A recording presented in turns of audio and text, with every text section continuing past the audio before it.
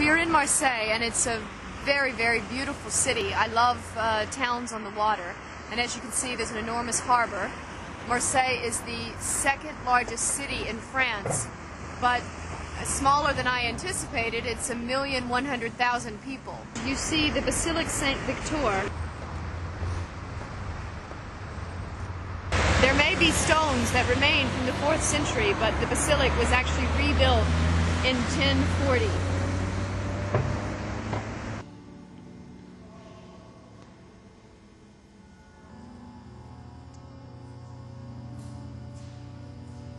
We are in Marseille, and we are looking at the Basilica of Notre Dame, which stands, as you can see, right on top, overlooking the seaport.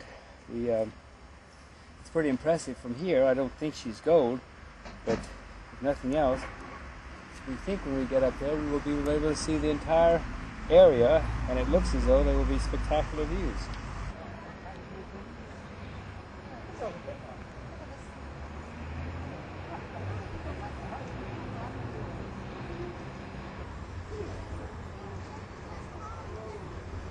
The view from the Cathedral of Notre Dame, when you look out to the sea, it's a little cloudy and it's a little hazy today, but it's a beautiful blue sea, and the harbor is large enough that there are enough boats that the harbor is very beautiful as well. As we stand at the Cathedral of Notre Dame and we look out, I see just a vast cement wasteland to the right. It's amazing. I don't think there's an ounce of land that's not been tapped in some way for living or for business.